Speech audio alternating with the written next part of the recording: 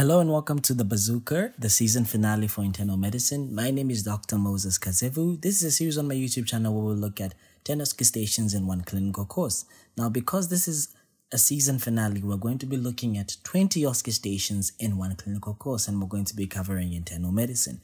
If you haven't yet subscribed to the channel, please subscribe to the channel, drop a like, drop a comment, share the page to someone who's writing exams, grab your piece of paper, grab your pen, and let's go. Apologies for any graphic or images that are present in this presentation, as they are only used for teaching purposes.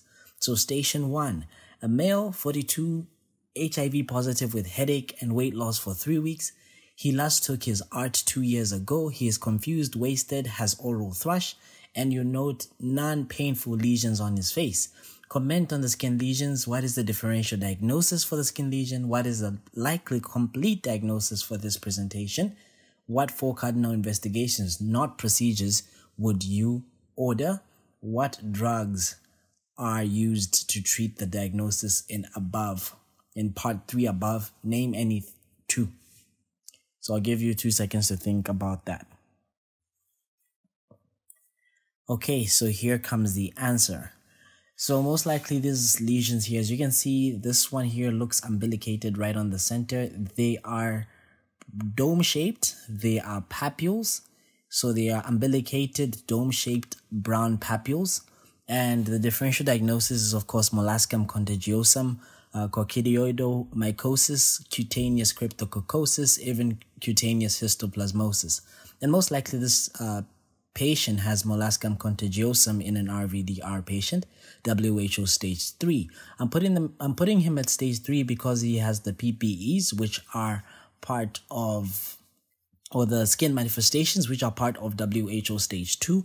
The oral thrush is part of stage 3. The weight loss also, if not so significant, is part of stage 3, unless if he has HIV wasting syndrome. Now, the headache, that's maybe plus or minus a CNS OI infection. So if there is a presence of a CNS OI infection, that would move him to a WHO stage 4. And what 4 cardinal investigations would you order? So a CT scan of the head, a CD4 count, a viral load, and you do a lumbar puncture for CSF microscopy, culture and sensitivity, as well as CSF biochemistry. It's not just enough to say lumbar puncture, because lumbar puncture is a procedure. So you go on to say lumbar puncture for CSF microscopy, culture, sensitivity, and biochemistry. Then what 2 drugs are used to treat the diagnosis? So antiretroviral drugs, pretty much zidovudine and lamivudine, which are the 2 types of drugs that are used. Station 2, a male 57 known diabetic and hypertensive for 6 years, unknown HIV status, developed abdominal fullness but no pain. A month ago, developed leg swelling both 2 months ago, and noticed face was puffy in the mornings. Urine is frothy. He has associated gradual increasing shortness of breath with no chest pains. He developed spontaneous bruising over the past 5 months. What is the most likely diagnosis? What investigation will you do? And give the findings you would expect for each test. List possible causes, 4 possible causes. So I'll give you 2 seconds to think through this.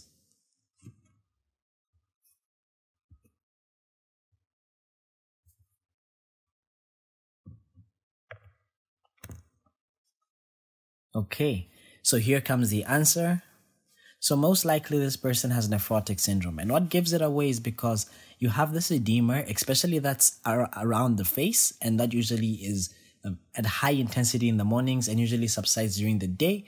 And in addition to this, you have this frothy urine. You also have features of congestion in the lungs with this progressive shortness of breath. And this obviously happens in patients that have kidney problems, and most likely nephrotic syndrome, which is a syndrome where you lose proteins, predominantly albumin, in the urine. So there's loss of this oncotic pressure, and you have more fluid leaving the vascular space into the dependent areas. So what investigations would you do, and what would you expect to find? You would do a 24-hour urine collection test, and you would assess the amount of proteins that are present in there. So you would have more than 3.5 grams in a day. You would do a urine albumin creatinine ratio, which is most specific for proteinuria and for the diagnosis of nephrotic syndrome, you would get a ratio that's greater than 250 milligrams per millimole. And then you also do your urine protein creatinine ratio greater than 300 nanograms per millimole, not as sensitive as the urine albumin creatinine ratio. You would also check for serum albumin, which may be decreased. You do a lipid profile. You may see there is decreased cholesterol, decreased triglycerides, increased cholesterol, increased triglycerides, increased LDLs, and low HDLs. I think these were switched.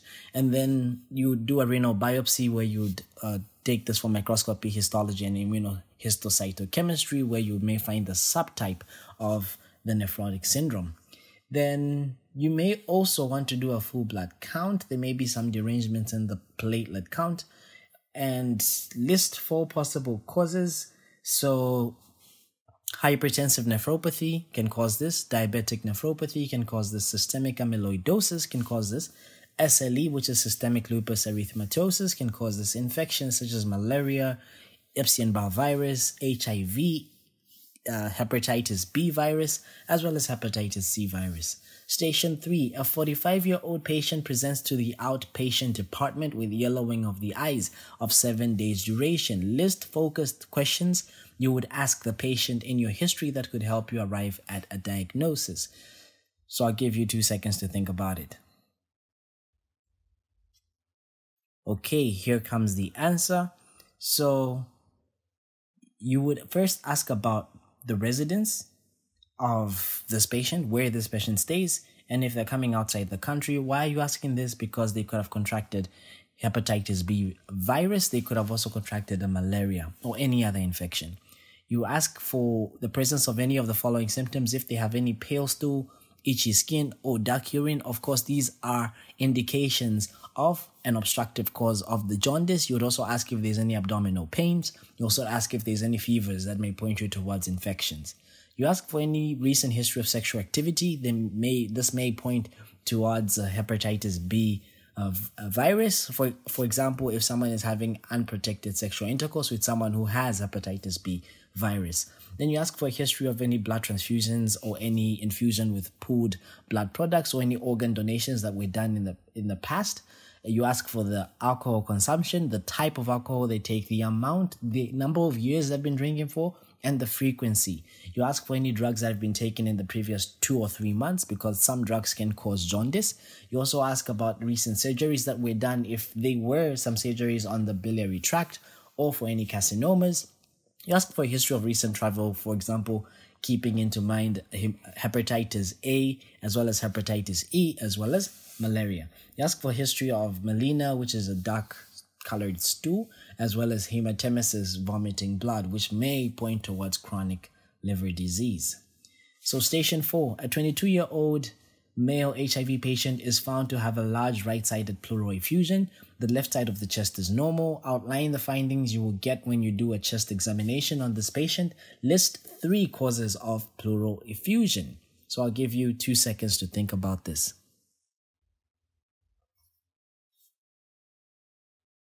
Okay, here comes the answer. So whenever I get such questions, I always imagine like as if I am examining the patient and I follow the normal schematic.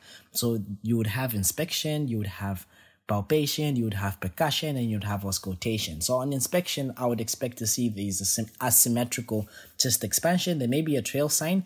A trail sign is just pretty much standing out of the sternocleidomastoid border, the clavicular head of the sternocleidomastoid border on the side where the trachea has been deviated. So in this case, it's going to stand out on the left side because the trachea will deviate on the left side. There may be features of respiratory distress, so you may get use of accessory muscles, you may get nasal flaring, you may get intercostal as well as subcostal recessions. And then on palpation, the trachea may be deviated to the left side. There may be asymmetrical chest expansion on palpation. You may have decreased tactile fremitus on the right side, that's the affected side. And then on percussion, you get a stony Dow percussion node on the right side. And then on auscultation, you get a reduced air entry on the right side with reduced vocal resonance. Then 3 causes of pleural effusions. It could be pleural effusions that are resulting in a transudate or pleural effusions that are resulting in an exudate.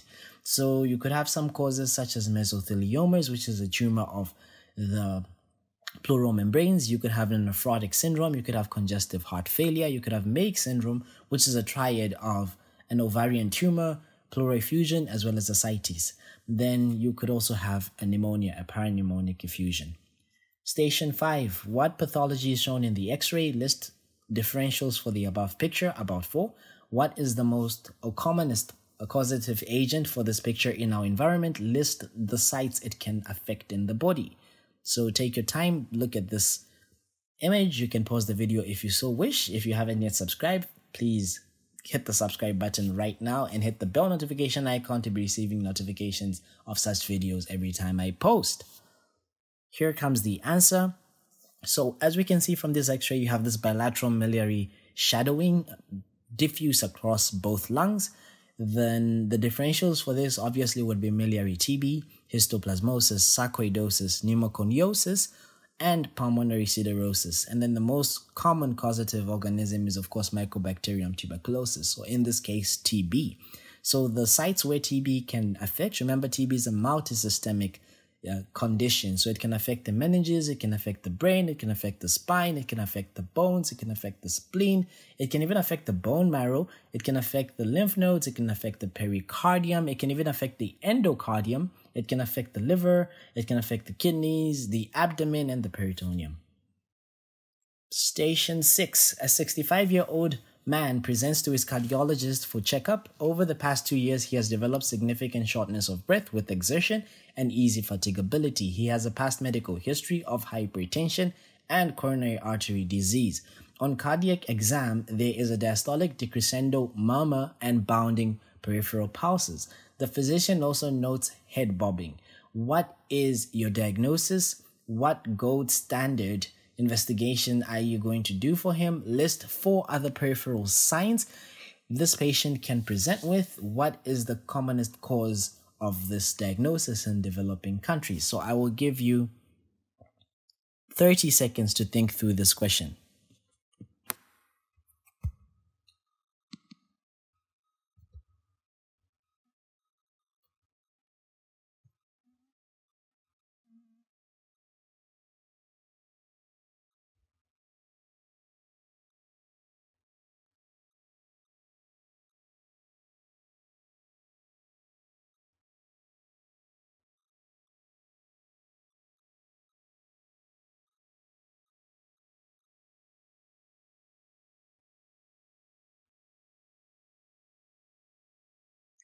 Okay, so let's analyze this question and actually see what it's all about. So this person here has hypertension and they have coronary artery disease.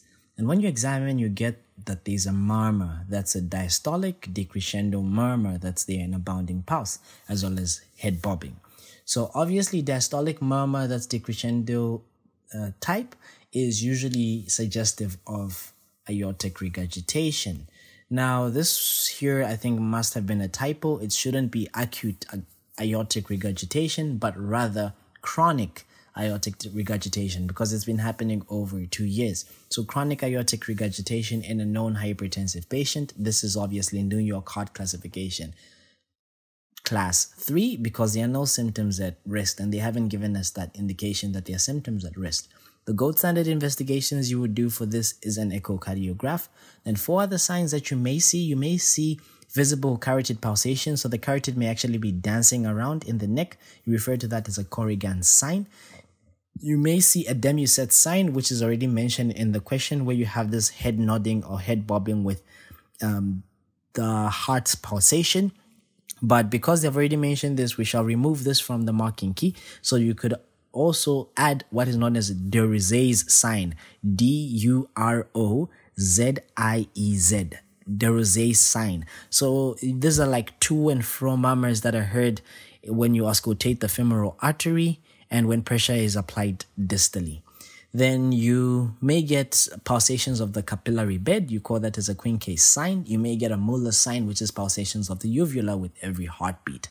Then what is the most commonest cause of the diagnosis in developing countries? So previously, it was actually known that rheumatic heart disease was the commonest cause, but now it's considered that bacterial endocarditis is actually a greater leading cause as compared to rheumatic heart disease. But of course, your marking schemes may still have rheumatic heart disease as the answer.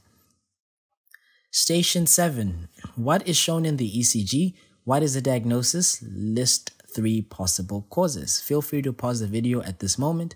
If you haven't gone through the ECG series videos, then my bad. This is going to be really hectic for you. But anyways, I'll give you 2 seconds to think through it.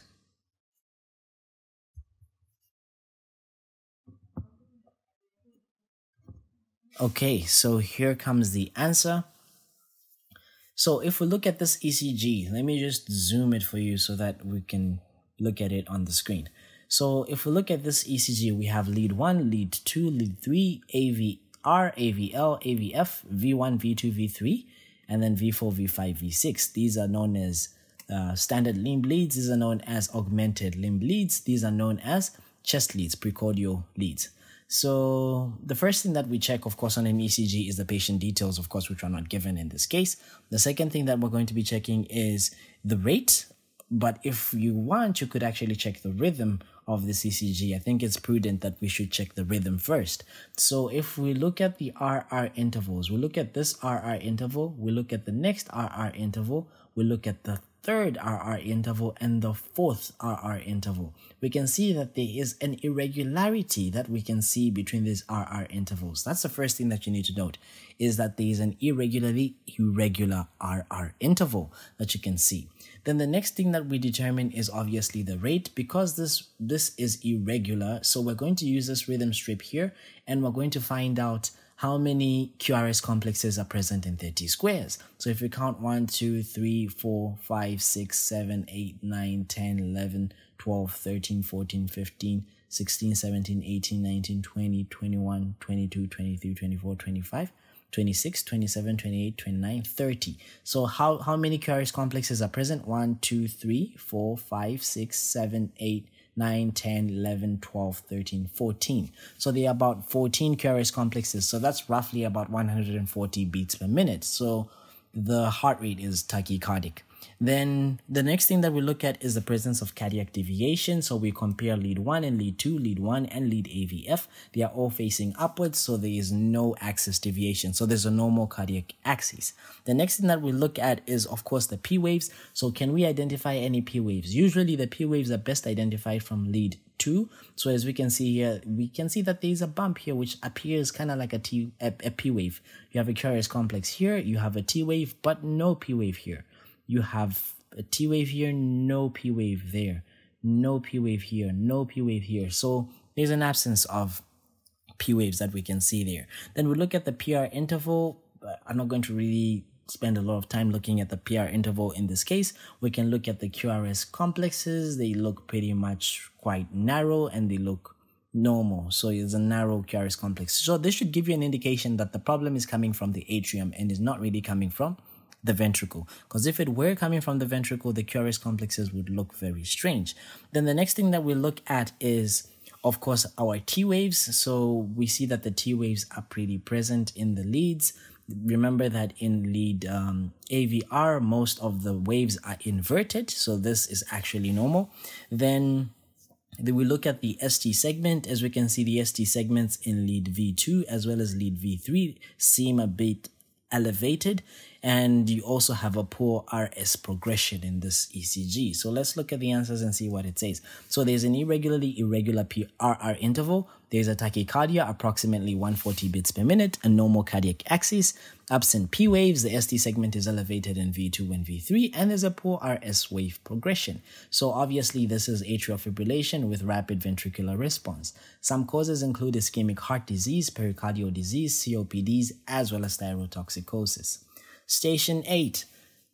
A male, 19, is brought to the emergency department due to confusion, difficulty with arousal from sleep. He also has severe generalized headache, neck stiffness, and muscle aches. Temperature is 39, blood pressure is 102/68, pulse is 107 beats per minute, respiratory rate is 22 beats per minute. On physical examination, a petechial rash is distributed on the thorax and extremities, while supine neck flexion leads to involuntary knee flexion. What is your diagnosis? What organism causes this diagnosis? What type of organism is it? What is the mode of transmission or infection? As we can see, they've even shown you the skin here. They've pretty much given you the diagnosis right here and it's right in front of your face. So I'll give you a second to think through it. So here comes the answer. So this is obviously an acute bacterial meningitis. Why do I say this is an acute bacterial meningitis? There are features of meningitis. So you have a headache, a neck stiffness that's there, and of course there is a fever. There is also going to be this particular rash, which is obviously seen in meningococcemia. Then you also have these meningeal signs that are present. So you should also know the difference between a Kerning sign and a Brzezinski sign. Then what organism causes this diagnosis is Neisseria meningitidis, and it is a gram-negative coffee bean-shaped diplococci. And what is the mode of transmission? Is through respiratory droplets. It can also be transmitted through a hematogenous spread via blood, but it's less common. Station 9. During your major ward round, you note the following findings on a patient's abdomen you were told to examine. Abdominal distension with an obvious mass in the left upper quadrant. What organ could be enlarged? What would cause this organ to be massively enlarged? Your consultant asks you to justify why the organ is not something else. Give reasons that would justify your answer in A. So take your time and think through this. You can pause the video, by the way.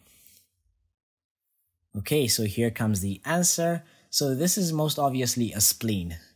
So what may cause massive splenomegaly? You may have chronic myeloid leukemias, chronic lymphoid leukemias, hairy cell leukemias, infections such as malaria, EBV, and CMV, lymphomas, autoimmune hemolytic anemias, myelofibrosis, polycythemia vera, as well as sarcoidosis. Then your consultant wants you to justify why is this the spleen. So the first thing is that it's going to be enlarging towards the right iliac fossa. The second thing is that you can't go above it. The third thing is that you can't go below it. And the fourth thing is that it's dull to percussion and it has a notch that you can feel when you palpate. Then you know that obviously this is a spleen. Question 10. You conduct a urinalysis on a patient you clerked and find the following: proteins 3+, nitrates negative, leukocytes negative, glucose negative, bilirubin negative. Give 5 causes of such results. List tests you would do to try and ascertain a cause. So I'll give you 2 seconds to think about this.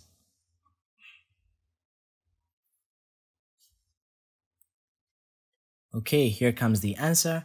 So this could be nephrotic syndrome. You're losing proteins in the urine. It could be preeclampsia or eclampsia if it's a female and they are pregnant past 20 weeks. It could be chronic kidney disease. It could be that this patient has multiple myelomas. It could be that this patient has congestive heart failure. Even dehydration may present to you with proteinuria. You may also have diabetes in the very early stages. Then list tests you would do to try and ascertain a cause. So you'd order for serum urea, electrolytes, creatinine, a random blood sugar or a fasting blood sugar. You order for an abdominal ultrasound, a kidney biopsy, a chest x-ray, as well as an ECG and an echocardiograph. Station 11. A female 22 presents with hair loss and hand lesions as shown. She also has joint pains and fatigue. You suspect a diffuse connective tissue disease. What is the most likely diagnosis in this patient? What lesions are in the hands? Give 1 DMARD you would use if this lady wanted to conceive in the near future. So take your time, pause the video if you may. I'll give you a second to think through this. And what is your diagnosis? So here comes the answer. So most likely this woman has systemic lupus erythematosus, and the lesions that she has in her hands look brownish. So this is more or less a discoid type of rash, though they are much smaller than you would see on a discoid type of rash. Then give 1 DMARD that you can use. So you could use sulfasalazine. You could even use hydroxychloroquine. Those are not going to affect the conception of this woman, and they are not contraindicated as opposed to the drugs like methotrexate. Station 12. A 35-year-old lady presents with headache for 2 weeks. Give relevant history. List the questions. Do not write an essay. So I'll give you 2 seconds to pause the video, but here comes the answer. So you'd ask for the location of the headache. Is it generalized or localized? You'd ask for the timing of the headache. Is it in the morning, or is it late at night, or is it during the day? You'd ask if it's intermittent or constant. You ask for the character. Is it throbbing, pounding, or piercing? You ask if there are any alleviating factors, like for example, painkillers. You ask for aggravating factors such as sound and light. You would also ask for associated symptoms such as seizures, fainting, visual changes. Do they wear glasses? You ask about neck stiffness, fever, vomiting. You ask about projectile vomiting as well, palpitations, lightheadedness, dizziness that may point you towards anemia. You'd also ask for a history of them being hypertensive. You ask for a history of them having migraines, history of them having anemia or HIV, and you ask if they're taking any antihypertensive drugs such as nifedipine, and a family history of migraines. Station 13, what is the clinical sign shown in the image? What is the diagnosis? List a differential diagnosis based on the image. What 2 tests would you do to confirm the diagnosis? Mention 1 drug that you would use to treat this condition. What advice would you give this patient who keeps presenting to hospital in severe pain despite taking all his prescribed drugs accordingly? So take your time, pause the video, subscribe if you haven't, drop a like, drop a comment, and here comes the answer. So these are toffee, or tophus for singular, toffee for plural. So this is tophaceous gout. So one differential would be rheumatoid arthritis, though this would be a very, very severe presentation. You would order for serum uric acid as well as a joint aspirate analysis. You can also do an x-ray. Then 2 drugs that can be used, or 1 drug rather, you could use colchicine, or you could also use allopurinol. Then one advice I should give this patient is 1, to lose weight. Number 2, to reduce their dietary purines. So if they're taking alcohol, you tell them to stop alcohol. If they eat a lot of fish, such as sardines, anchovies, trouts, you tell them to reduce on that. If they eat a lot of meat, especially bacon, turkey, and liver, you tell them to reduce on that. Station 14, outline the respiratory findings you would elicit in a patient who has a large pneumothorax on the left side. So this is kind of similar to the question that we had on the pleural effusion, because a pneumothorax and a pleural effusion are going to be causing more or less similar signs. The only difference is what you're going to be finding on percussion. With the pneumothorax, you would see a hyperresonant note, and then with a pleural effusion, you would see a stony dow note. Then list 3 causes of the pneumothorax. So here comes the answer. So on inspection, you would have an asymmetrical chest expansion with a trail sign on the right side. Then you would have features of respiratory distress, which I already talked about. On palpation, you have deviation of the trachea to the right side, asymmetrical chest expansion, reduced tactile fremiters. You'd have hyperresonance on percussion, as well as reduced air entry. Then 3 causes of a pneumothorax. It could be chest trauma, penetrating injuries especially. You could have malignancies such as mesotheliomas. You could have rupture of subpleural blebs. You could have mechanical ventilation that can lead to a pneumothorax, even iatrogenic causes, for example, during placement of intercostal chest drainage tubes. Then station 15, the pictures show scans of a 38-year-old patient with HIV infection with a CD4 count of 99 cells per microliter. What scan is on the right and what scan is on the left? What is obviously seen in the scans? Give your diagnosis. Give 2 differential diagnoses based on the scan. What contraindications apply to the scan on the left? So take your time, look at these CTs. I've given you the answer. Take your time, look at these scans.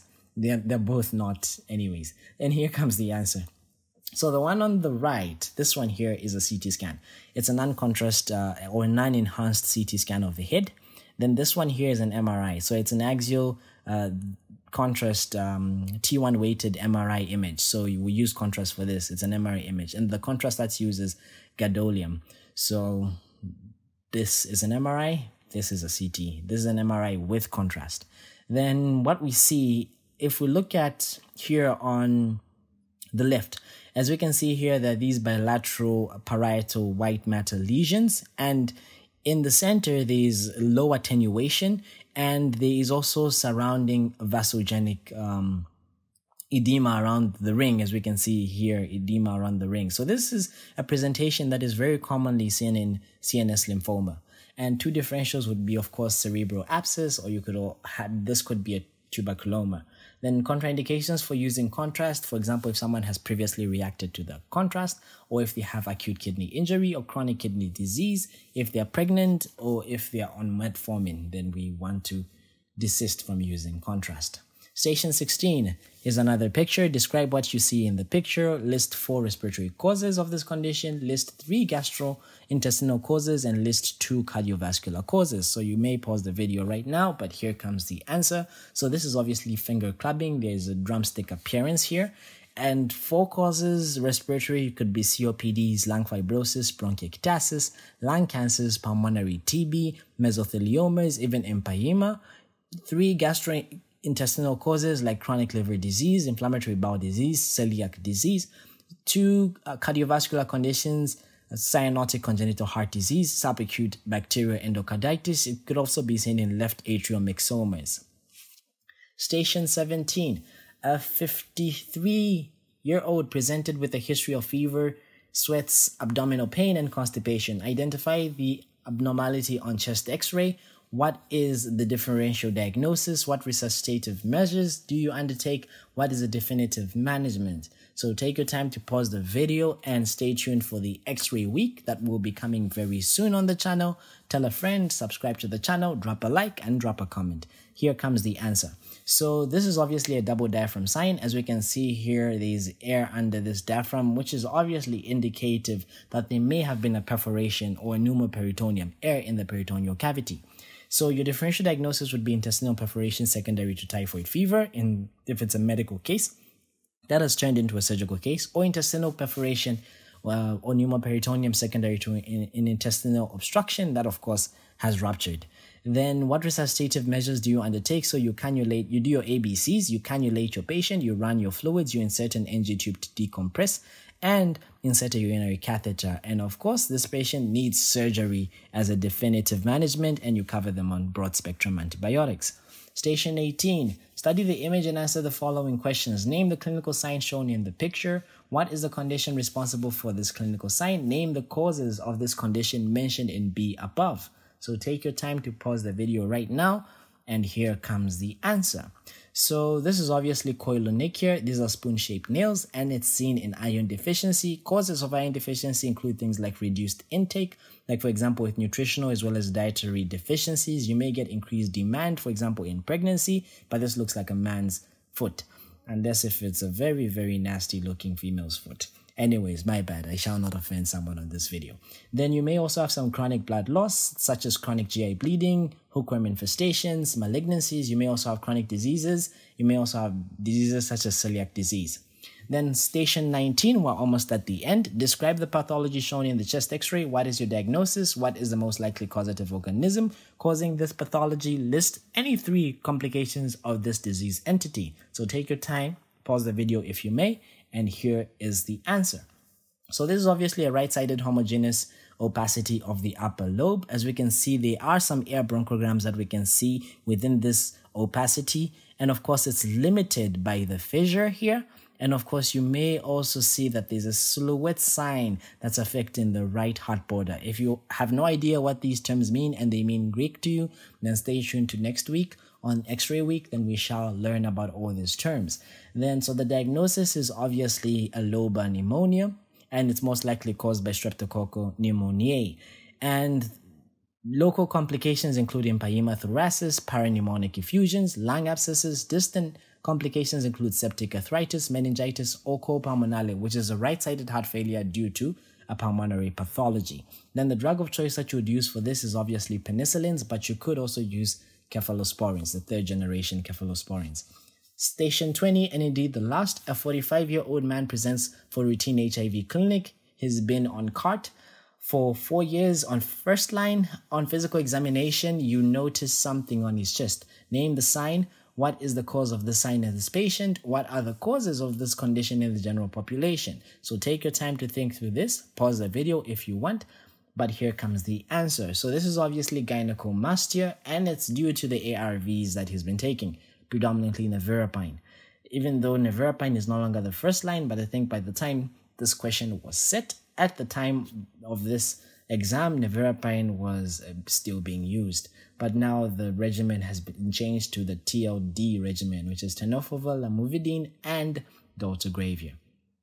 Then what are the causes of this condition in the general population? So you have liver cirrhosis, aging, obesity, hepatocellular carcinomas, hormonal replacement, estrogen secreting tumors, even some drugs such as spironolactone and finasteride. I hope this really helped, and if it did, subscribe to the channel, share the video, comment, drop a like, and all the best in your exams.